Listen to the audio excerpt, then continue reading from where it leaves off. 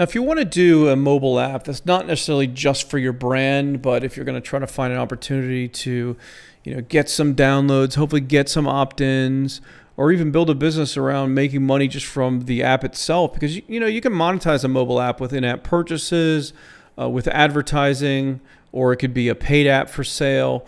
So there are a number of different options. Again, it's getting very competitive. It's not the easiest business to scale. There are some opportunities to make money with it if you can get it ranked and get those organic free downloads. But of course, that's not easy to scale. Even if you rank number one, what you get is what you get. So you have to take that into consideration. But regardless of what you want to do, you need to be able to do research. And the way you do research is simply to go to the App Store, go into iTunes, or look at it on your phone, poke around a bit, like look at categories. So let's say your business was in health and fitness. We'll go to the health and fitness category, and you poke around in here and you see what kind of other apps there are, that are, ranked well, that are the top paid apps, and get some ideas on, what these apps are doing. Here's like a healthy recipes and grocery deals app. You can see the type of screenshots they use. It's like I keep saying, don't reinvent the wheel with your marketing. Find out who's already getting the results that you want. Like this app is ranked, higher, at least getting good exposure. And so look at the screenshots they use, or look at how complicated, their app is. See what functionality their app has. See what keywords they use. But you can just, come into the App Store, poke around a bit, and get some ideas on different types of apps maybe, you want to have created.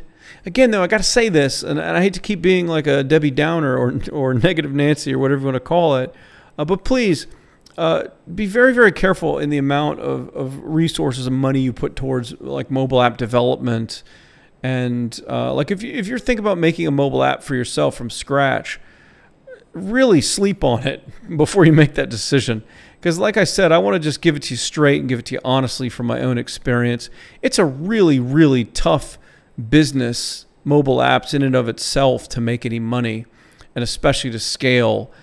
So every time I have a friend or relative or student or customer now that brings up mobile apps, I really try to discourage them from putting in all the money, the thousands and thousands of dollars it takes to make one from scratch, and all the time, because I know there's better money to be made elsewhere, a lot easier. There's good, software makes the world go round, and there's a lot of money that can be made from like a SaaS tool, a subscription-based SaaS tool, or some downloadable, computer software, or any other kind of online widget tool, script, whatever, WordPress theme, WordPress plugin. There are so many different ways to make money from software, but mobile apps aren't one of them. Mobile apps have slowly but surely become too competitive, like I've already stated, and very, very hard to make money with. Now, are there exceptions? Of course. Just like you as an entrepreneur could create the next Facebook, but is it something that everyone's doing all the time and having success with? No, they're not. The mobile app business is very competitive, and it's not cheap either. You have to know that going into it. It's not cheap to have a good app developed from scratch if you have one made custom. It's several $1,000s and can be sometimes even more than $10,000 depending on how complicated the app actually is. There are always exceptions. You could find some outsourced firm in India that'll do a basic app for you for $1,000, but in most cases it's going to be expensive, and the more expensive something is, the more money you're going to have to get back out in order to break even. And so it's just, anyways, again, you're free to do whatever you want. You have free will. My opinion is think extra hard before you invest much into mobile apps at all.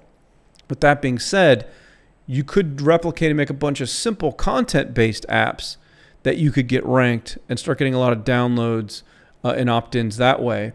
But don't invest a lot of money into app development. But anyways, come into the App Store yourself. You poke around, you can do a little spying and see who's getting downloaded, who's selling, what they're actually doing, what the app's all about. and then go from there and making decisions strategically about what you want to do in regards to apps.